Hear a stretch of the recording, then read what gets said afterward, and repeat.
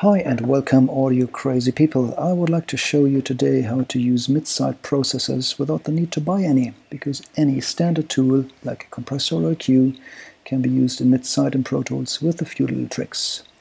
Let's get started on a stereo audio channel, and for today I would like to use a signal generator in pink noise mode, because it gives us a very predictable test signal where the shape on our stereometer is as high as is white. In other words, the mid channel is exactly as loud as the side channel, which relates to a correlation of 0 or a relative phase angle of 90 degrees between left and right. Let's get started. We first have to turn our stereo signal into a mid and a side signal, and step 1 for this is to monosum via stereo aux, which now carries the same signal, and from here we route it through another audio track, which this time around is a mono aux, which I call the mid signal.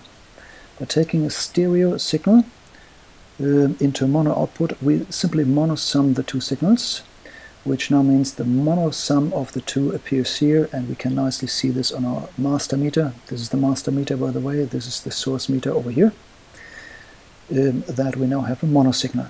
In addition, I hold down control, we need another track, and we do the same thing again, first with the stereo aux, which I now call the difference. And the difference is exactly the same thing as the sum, with the only difference that we first need to turn the phase on the right hand side, for which I use a trim plugin in multi-mono, and on the right hand side I will turn the phase, before I again monosum it, thus cancelling the mid channel entirely, and what remains will be only the side channel. Okay, let's follow it up. I would like to probably move the side channel next to my mid channel, and if everything goes as planned, we should now see that the pan pots, if I pan it mono, should increase the signal on the mid channel and reduce the signal on the side channel, and if I bring it back to full position all the way out, mid and side would be equally loud. So at this point, what we have on the mid and side channel is the equivalent of what a mid-side microphone technique would record. By itself, this is not stereo, so we have to build ourselves another matrix. In this case, I would route the side signal through stereo aux again, which I call S plus / S minus, because it's the positive side and the negative side. The negative side, I simply copy the trim plugin over, which turns the phase on the right hand side again. And if we look at our stereo meter over here, we now have a perfect stereo image again at the output. So let's simulate this one more time. If I monosum the source, we can now see at the master how the stereo image changes. And we can also see across the mid and side channel how we lose the side signal if we monosum. Disappears entirely, only the mid remains, which now means I can assign a plugin of any nature across my mid channel.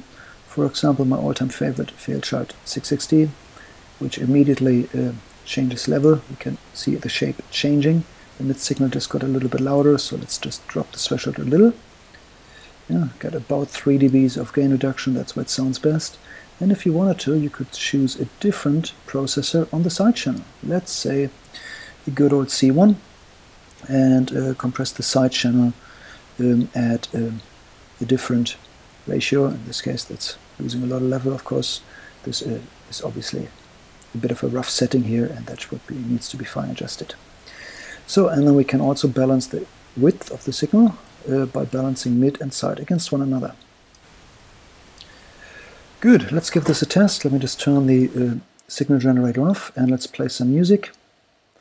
So out of this audio track now comes a production by a local artist by the name of Jesse Morris. Warmly regarded, spectacular artist. Let's give it a try.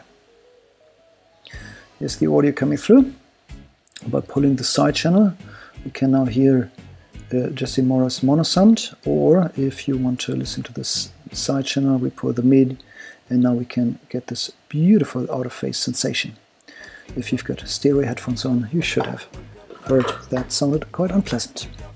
Good. This said, we are now free to use our processors in any way we want. We could now, for example, there's way too much gain reduction here for my liking. We could now start to process the mid channel differently to the side. Okay. Now that we're done with this, I would like to show you an even better or faster way. So let's just quickly undo all of this. Hike and make inactive. So all of this is gone. We're going back to the source channel from the CMOS and route it back to the master output. Do we have signal there? Yep, all good. Okay, so a different possibility to do something very similar is to use a plugin, which is for free by a manufacturer by the name of Voxengo. The MSED is a mid-side processor which allows you to temporarily mute either the mid signal or the side signal, and therefore we should there we go. There's not much going on that channel.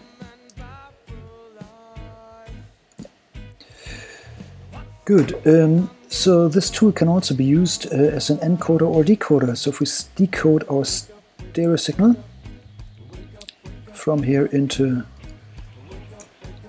This doesn't seem to be working. Okay, let's just stop here for a second. A little mistake of mind, I'm sure. Let's get our signal generator back and investigate.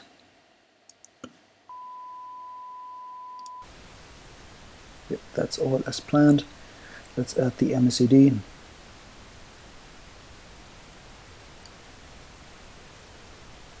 And muting the side would give us a mono signal. Yep, there we go. I think I used a multi-mono by accident.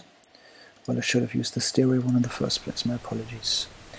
So we turn this plugin into decode mode, which means it will receive left and right, and it will output mid and side. Mid will then appear on the left channel and side on the right.